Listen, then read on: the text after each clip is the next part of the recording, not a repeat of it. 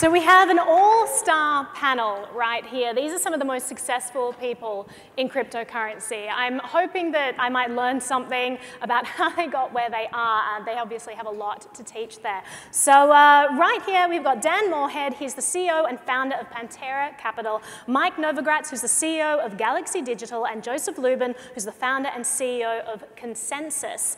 Now, one interesting fact that I actually only just learned a few minutes earlier, you guys were all in the same class at college. You were in the class of 87 at Princeton. Like, was there something in the water there? What magic happened that led you all to this stage right now? Anything? I mean, well, Jeff Bezos was the class of 86, and he kind of stole the internet. Yeah, exactly. And so we figured crypto was the next We best can't thing. even compete. Fair enough. I mean, I was wondering, like, did you guys take any classes that got you interested in this sort of thing? Did you have any idea that you would end up working in the cryptocurrency space? I mean, e-gold didn't come around until 1996, so that's not another 9 years to that happen. The space is the intersection of computer science and economics, and so we represent that. I'm on the computer science side. I think that's awesome. So cool little fact there. So let's just start off talking about how you guys got involved in all of this. And I mean, there's some sort of prescience there for people to get involved early in the industry and really know what was going to happen. You've all been incredibly successful at that. So I'd love to know, how you saw this crypto revolution coming. Let's start with you, Dan. So you actually founded Pantera Capital in 2003, but then in 2013 you pivoted and just became cryptocurrency only. What led you to make that decision of just going all in on crypto? Yeah, so my brother introduced me to Bitcoin in 2011 when Gavin Andreessen, who's another guy that was at college with us at the time, had this thing called a Bitcoin faucet. You get free Bitcoins just for logging in. That just shows how much the world's changed. And I read about it and I thought, oh, this would be amazing if Bitcoin actually happened. It'd be so great for the world, but then kind of didn't really do anything professionally about it. And then Mike called with his partner, Pete Brigger, and asked if I could come in for a coffee so we could talk about Bitcoin. I was like, oh, yeah, I read a bunch about it, and cool. And I went in for a coffee and didn't leave for like 3 months. I stayed in their office, and I was like, this thing is just so big. And then decided about 4 or 5 months later when Bitcoin kind of got to a trough just to go all in. That's a giant leap there. I'm glad you're here. You've done a tremendous amount of work to build up this space. That's something all of you have done. I'm looking at the mission statements on all of your companies. All of them say we want to promote cryptocurrency in the ecosystem.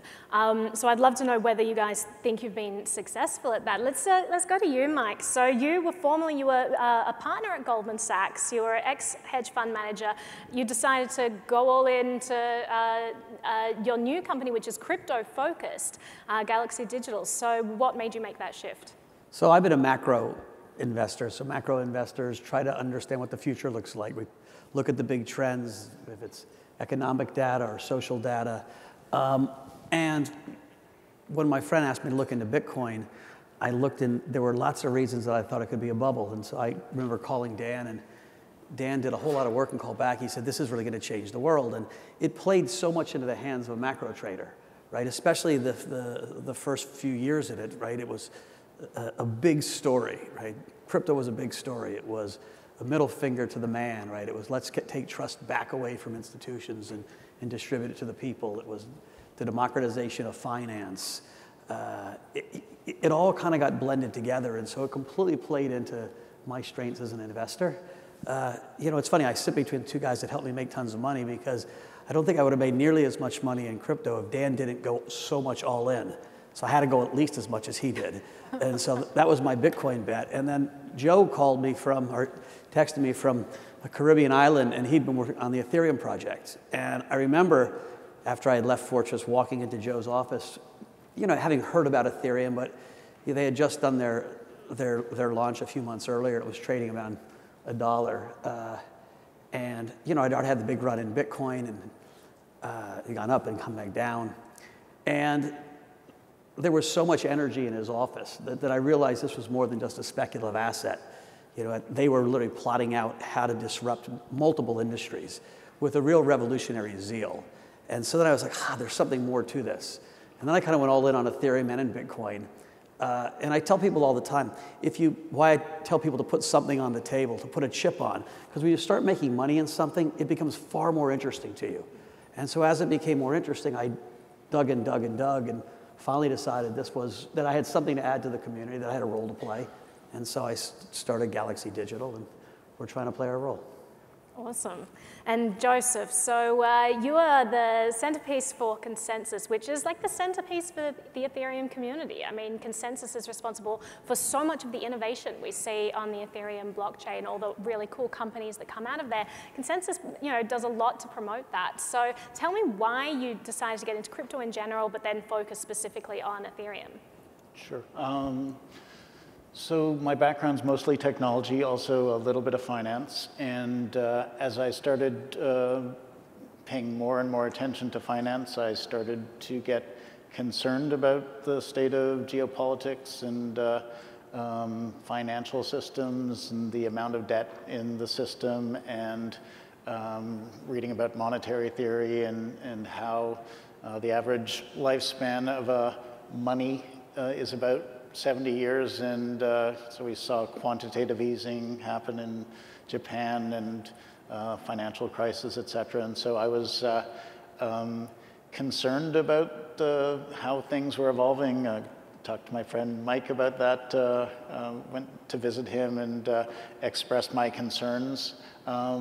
And sometime, a few years later, really, I read the white paper. I read Satoshi's white paper, and I felt that instead of people occupying everything, instead of complaining, and the complaining was good because there was something amiss, and it was important for people to recognize it and share that people thought that there were problems with centralized systems and the financial system. But instead of just complaining about it, what I read in that white paper was a way of building alternative systems. And so I actually sort of flipped from being a little bit depressed about how things were going to pretty excited that we could actually start to do something about fixing global infrastructure. And so that was early 2011. I read everything I could for quite a while. I didn't really immerse myself in the Bitcoin ecosystem other than just reading absolutely everything.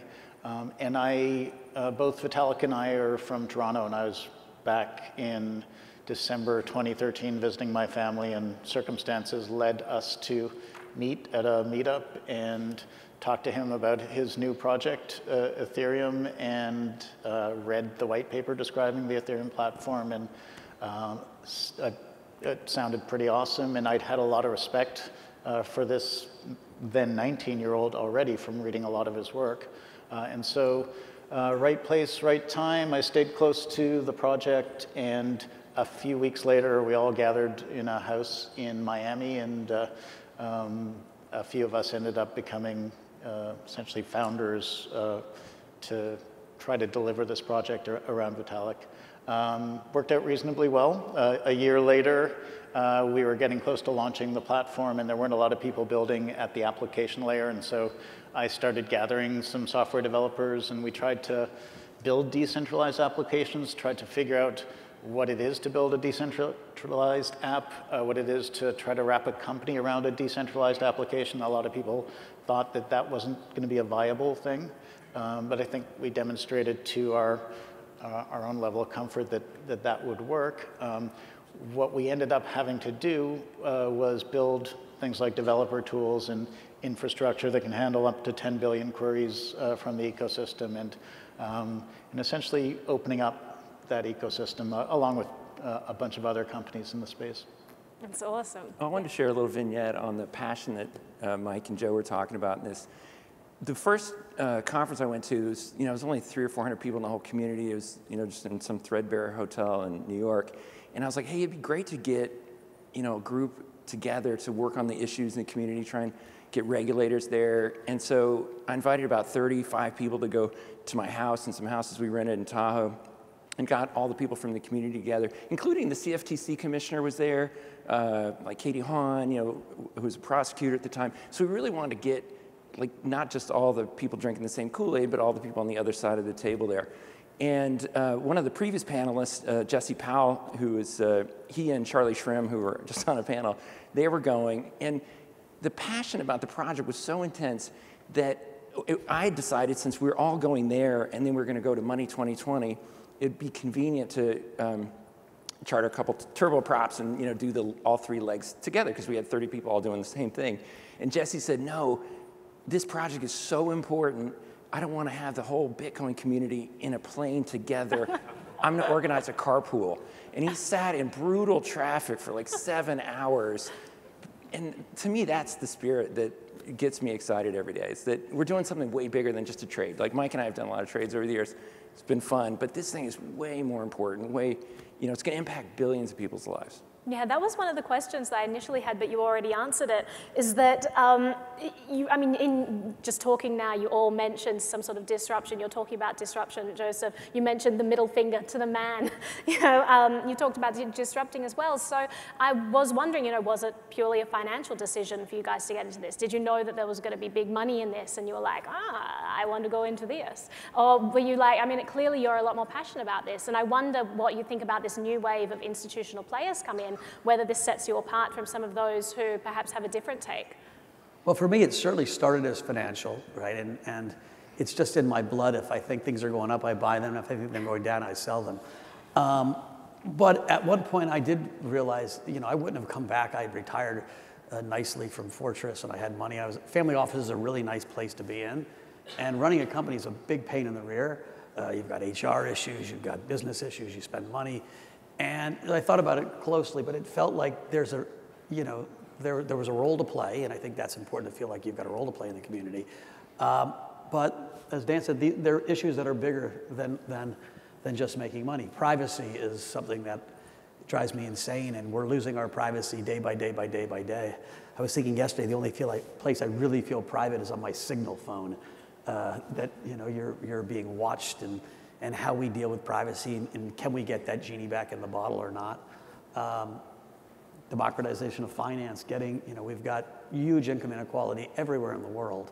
Can we do something about changing that tide? Access to financial product, financial inclusion. And so those are 3 giant, you know, issues. And so for me, I slowly morphed into being not just about the money, but being about the movement as well.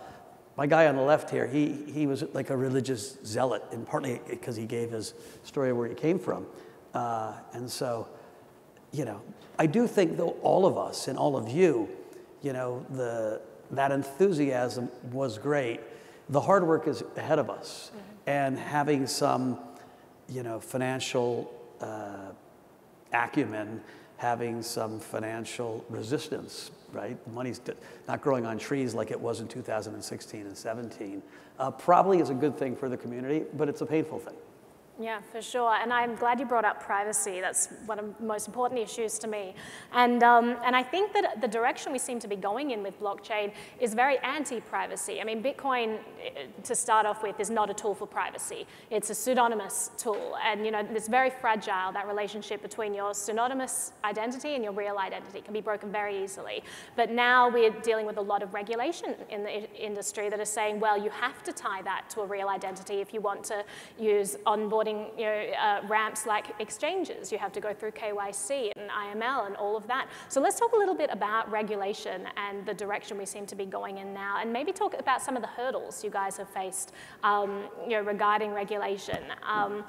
In particular, let's talk about your premise first, that we're going in a disclosed identity direction. I think that's very true in many aspects, and it's also a push and pull with the technology, because there are many developments in zero-knowledge techniques that are enabling the shielding of identity, the shielding of the different details around transactions. And I think it's going to continue to be a push-pull. I think it's really important for us as a planet to have a public permissionless infrastructure. I think it's important for us to have real privacy for many things that we need to do, and essentially we need a maximally decentralized network that can be that base trust layer.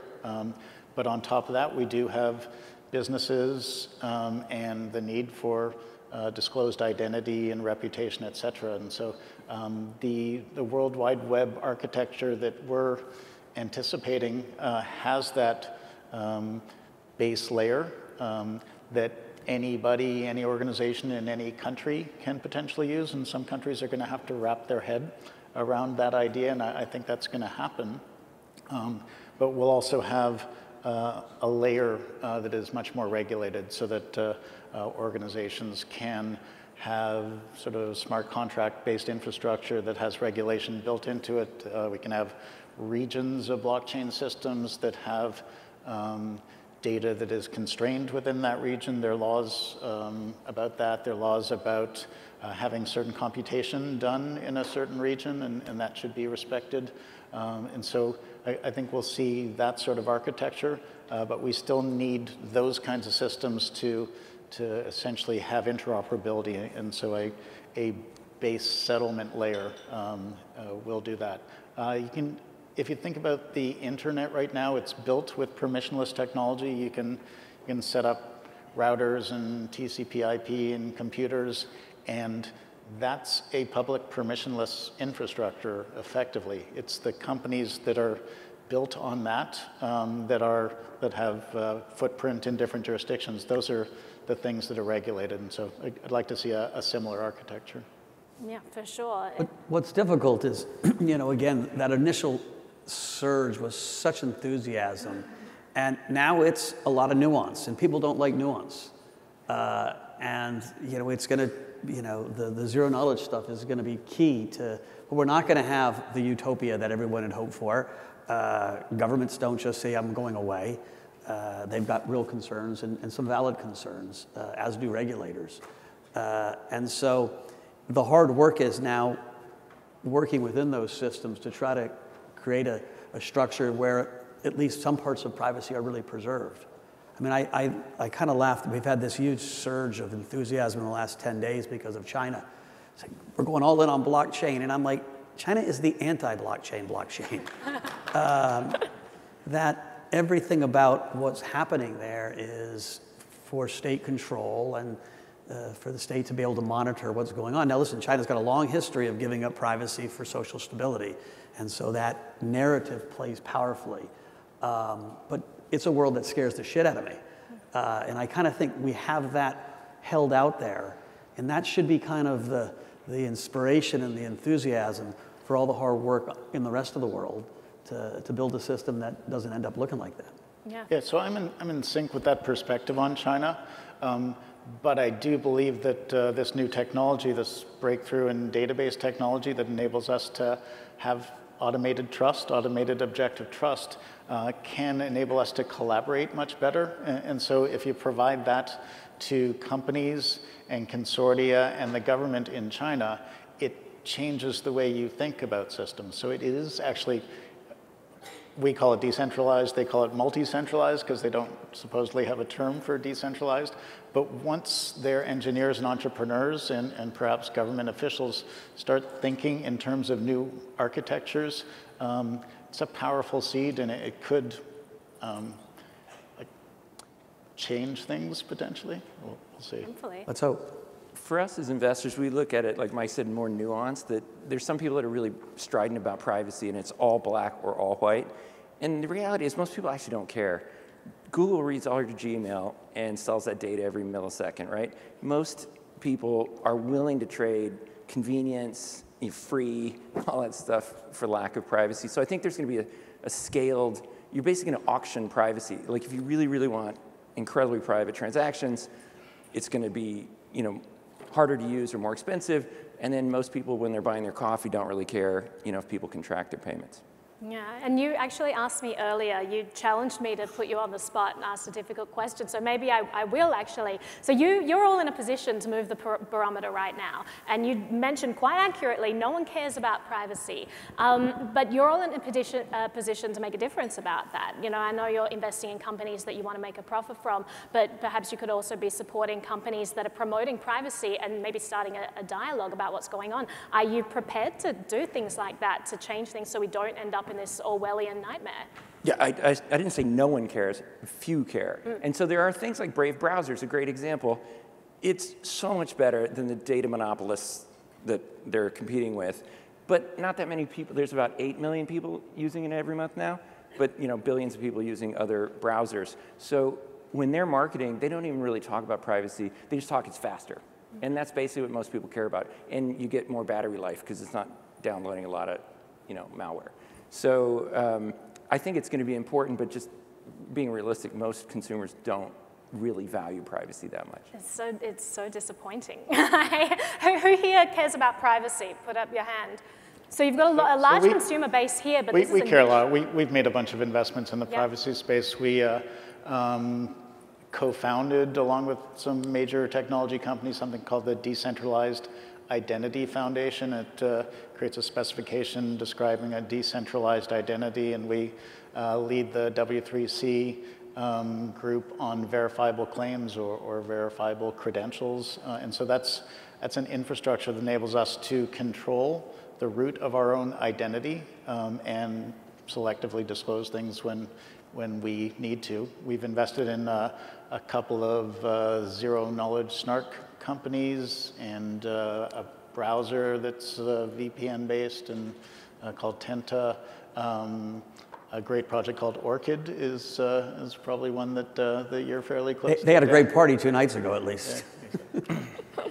I think that's really awesome. And sort of on that note, just talking about privacy, I want to mention Libra briefly, because this is the first time I've heard Congress talk at length about how important users' privacy is. And it seems like pot calling kettle black to me that they're so concerned, but I'm just so happy that they're talking about this, that how important, you know, ownership of your own data is. Now, do you think that if Libra actually launches, this is going to be a terrible thing for the crypto space? Because I think exactly the opposite. I think it's a huge positive for the crypto space.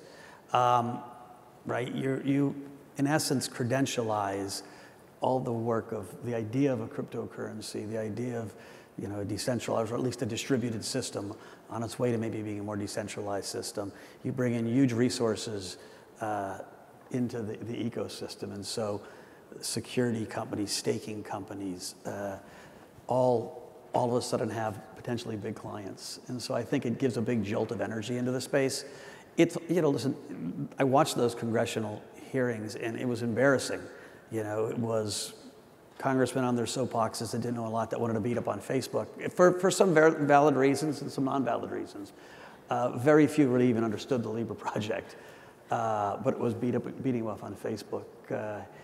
They missed the boat on privacy, as Congress often does. They were behind on the game. And so, listen, is it going to go through? I think they'll pivot. You know, I'm hoping it does. I'm guessing it's a 50-50.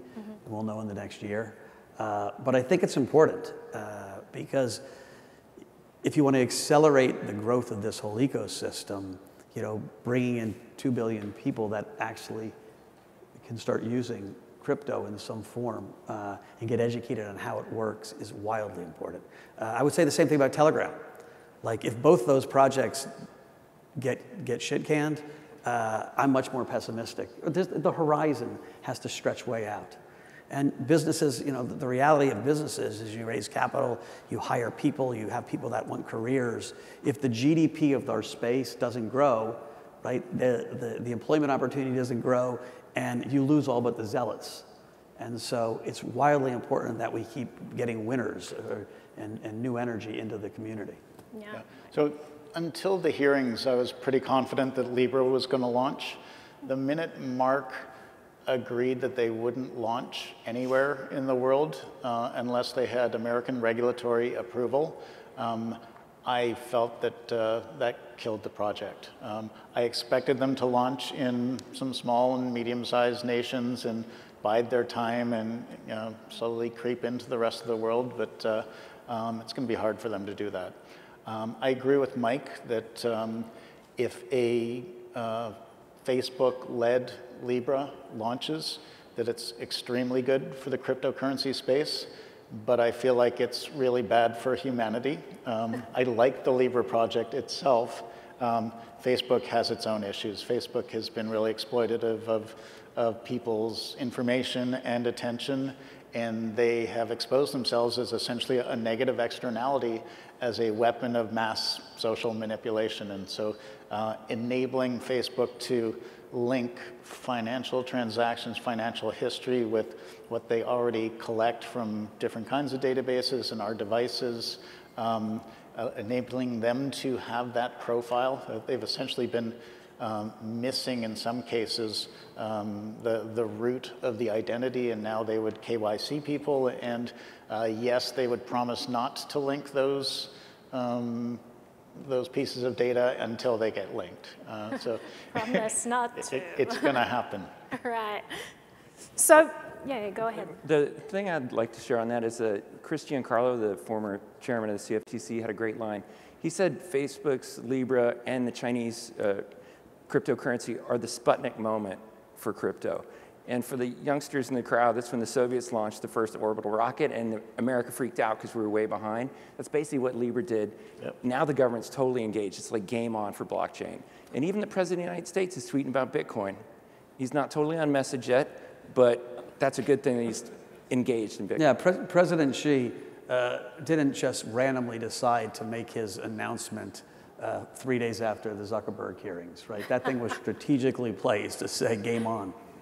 So let's talk about different jurisdictions around the world and regulatory environments, because you mentioned just now, Mike, you said you're talking about missing the boat. And also, I mean, you're talking about the battle between China and America, and there are lots of jurisdictions that are vying to be the blockchain center of the world. You've got Malta and Gibraltar and Bermuda all saying, yes, we will attract all the business. And meanwhile, America's introducing things like the BIT license in New York, which just kills everything. So, I mean, is America missing the boat here because they're just, laying out all of this bad regulation that isn't good for the crypto space? Or do you think that they can change? Do you think there's hope there? Listen, if you look back on 2016 and 17, regulators around the world were sleeping at the switch, right? If we look at the projects today, other than Bitcoin, Ethereum, and a few others, most of them have been economic disasters for the retail customers that bought into them. Regulators' job is to protect retail, and they did a horrific job at it. And so in some places, there's some overcorrection going on. It's probably to be expected. I don't think it's going to change in the US until Chairman Clayton moves on from his role. I do think it will march in the right direction. In the long run, you need the United States to participate in any kind of global system. We're too big of a part of the global economy, especially in a world where all of a sudden, there's going to be almost two infrastructures, China having their own supply chain and the rest of the world are the US. And so I don't think you can really think about a global crypto ecosystem without having the US on board. So we're feeling reasonably positive about regulators in the United States. CFTC's been positive, constructive, largely hands-off, just watching and letting things develop, and have said some very helpful things. The IRS have said and done less helpful things. They've introduced some curious interpretations in terms of airdrops, et cetera. I think that'll get worked out as the debate happens in public. We're pretty impressed with the SEC's understanding of our space. They really know what's going on, and it's complicated for them to make certain statements boldly. They're trying to be, I think, a little bit ambiguous, and I think they're going to get more and more concrete in their statements as they sort of chop off little pieces. And so they've sent some warning shots to try to clean up what Mike has described as a horrific period for some retail investors. But we believe that they're looking for ways to essentially create less uncertainty for certain kinds of blockchain projects.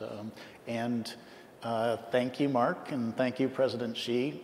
Things are really on with respect to U.S. government's interest in driving things in this country.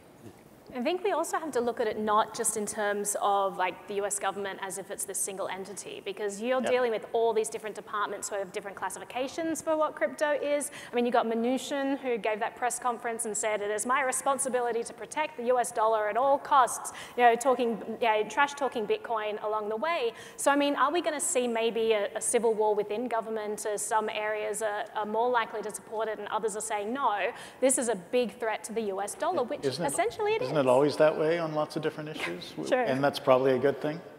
Probably good. Well, absolutely, I'd agree with that. I mean, do you think, who do you think is going to succeed in that war? Are we going to have the US Treasury? I mean, the US Treasury last year set up a department entirely dedicated towards cracking Monero. That to me is terrifying, because I know the amount of resources the government has, and we know the NSA is working on this as well. The thing that politicians worry most about, or should they worry about or not, it's a different question, is nuclear, North Korea funding their nuclear project with illicit money from Bitcoin, anti-money, money laundering, terrorism. That bee got in their bonnet, and so that's where the privacy coin fear comes from. I don't think that's going away anytime soon, other than through education. I mean, there was a big bust recently of a bunch of child porn purveyors in South Korea. That happened because they could track them through the blockchain. And so if you flip the narrative to say, wait a minute, this is trackable. Call Chain Analysis or one of the other security companies, and it actually is a tool for law enforcement, not a hindrance. Yeah, for sure. Yeah, so there are many in government that want to know exactly what's going on and control the flows of value, know exactly what the source and destination of every significant amount of money transferred is. There are many who are pro-fluid capital formation and growth in the economy. We have been, what we're seeing now is a very useful dynamic of essentially China and the US, and they're going to strategically play off against one another, and people in our ecosystem are going to be able to hopefully strategically play with that narrative. And so we have, in discussions with regulators, pointed out the fact that America won the internet, and we won it because there was openness, there were safe harbors. And so if we can frame that in this country, that a drive to continued openness is going to just be an overwhelmingly powerful political and economic force, that's going to be good for our ecosystem. Yeah, for sure.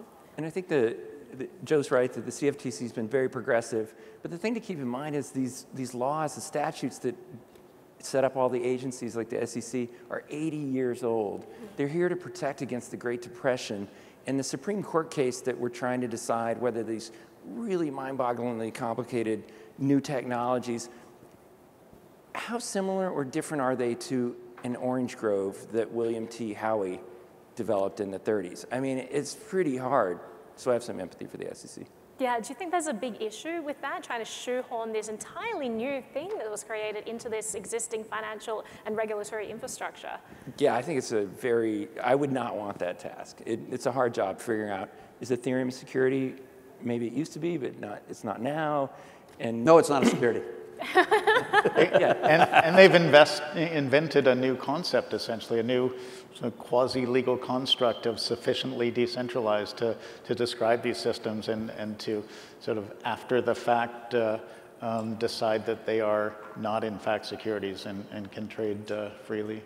Yeah, and then within America itself, you have competing jurisdictions as well. I mentioned the bit license earlier, but you contrast that with something like Wyoming, where people like Caitlin Long have just been trailblazers and setting up amazing infrastructure and policy that other states can follow. So do you think that, I mean, now that we have both sides of what could happen, you know, all these blockchain companies flocking to Wyoming, I think it's the second most popular place to incorporate apart from Delaware at the moment, and then compare that with New York, which just killed crypto, and you have a handful of people being given a bit license according to how good friends they are with the regulators. My personal opinion there, but it's no mistake that Ben Lawsky was the creator of the bit license and then went straight onto the board of a company that was handed a bit license. So I mean, there seems to be like very different ends of the spectrum within America itself.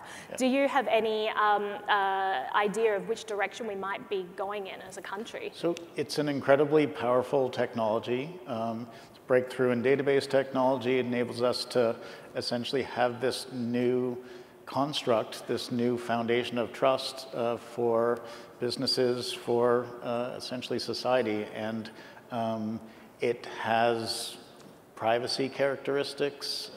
Mostly it enables us to create digital scarcity and trustworthy, trustful collaboration.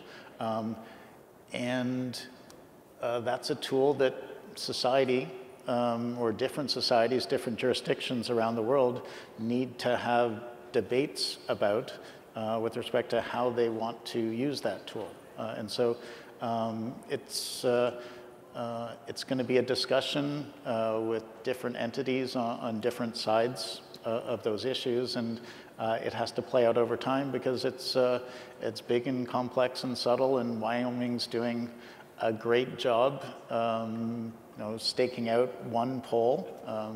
We've done a lot of work with them, and really proud of what's going on there. And more conservative elements have to essentially put brakes on things so that everybody can understand what's going on. It's going to take quite a long time to assimilate what this breakthrough is going to bring. Sure. But, you know, think about the IRS for a second. Like in 2013 and in 2014, less than 100 people in the whole country had Bitcoin on their tax returns. Now, I'm sure there's 100 people in this room that probably traded Bitcoin in 2013 and 2014. And so here's a new technology, and people weren't willingly paying their tax on it.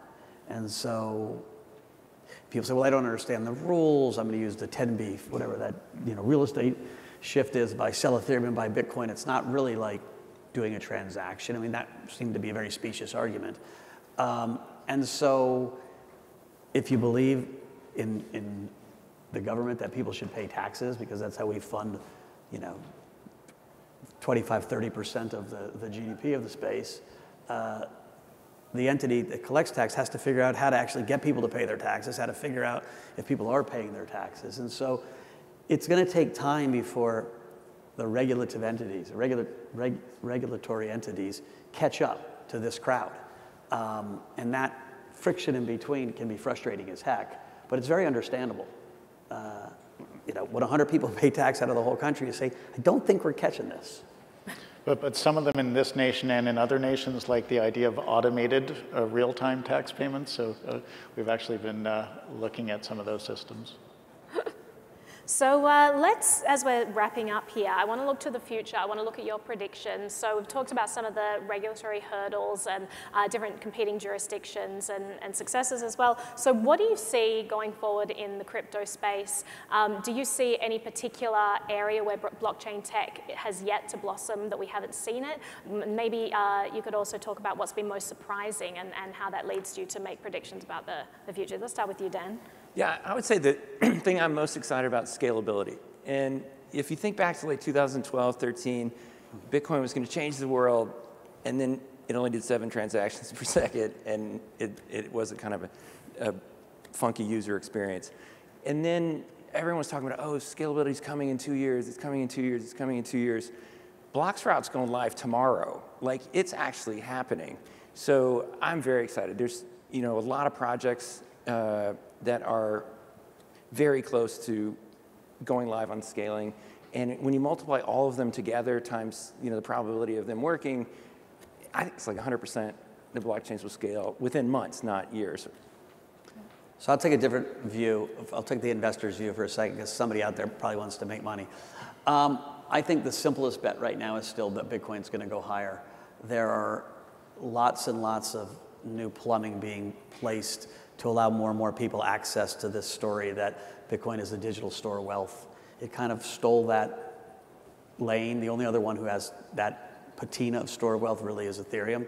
You know, they both got in under the finish line with the SEC saying these guys are good. We're not sure who else will get through.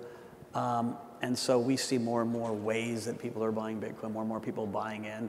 Plus, the original reason that Joe was worried about the world is a lot worse now than it was 10 years ago, right? We've got $14 trillion of debt, you know, globally that trades at negative interest rates. You know, we have a full economy.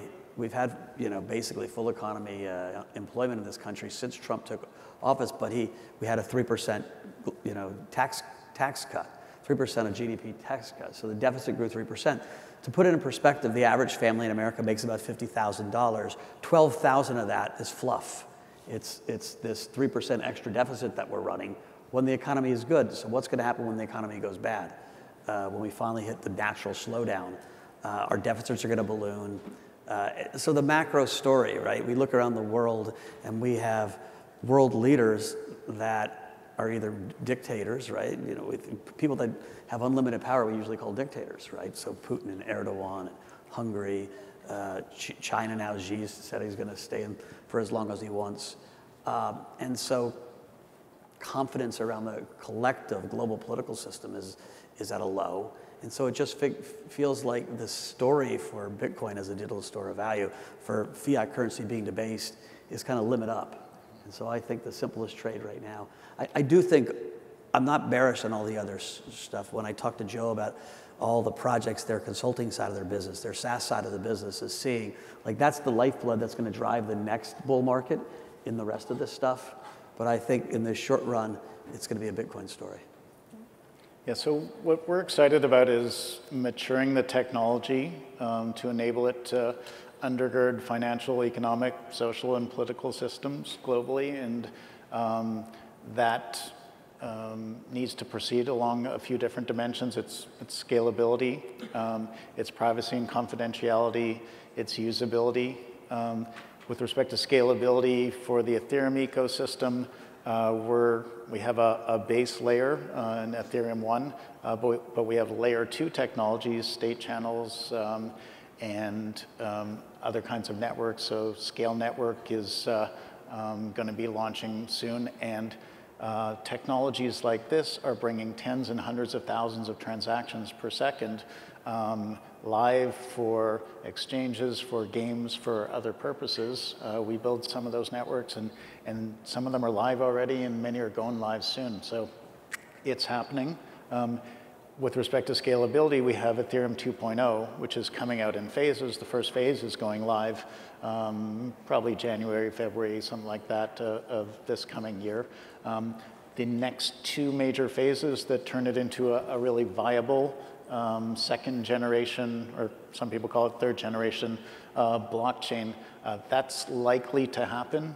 We've got a team that's building out the second and third phase. They're building it on the first phase, and it feels to me like that's going to happen. A simple version of that will happen before the end of 2020. We got privacy and confidentiality. We talked about that. Usability is happening. We're moving away from having people need to wield these complex wallets and deal with long strings of alphanumeric digits, and so we're doing progressive onboarding or progressive security, essentially, to enable people to just use an application, and after they put some investment into it in terms of attention and in terms of money, then they can be nudged into creating or using more secure mechanisms. And so it took us all a long time to learn how to use an iPhone. We don't remember how skillful the Apple Computer Company was in teaching us that, but we have to do the same thing. And for us, now it's about developers developers, developers, developers. We're trying to drive to get to 1 million developers in the Ethereum ecosystem. If we bring in entrepreneurs and developers, they're going to build things that people care about. For sure. Well, thank you all so much for your time. It's amazing to have 3 titans on the stage at the same time. So can you please give these gentlemen a round of applause?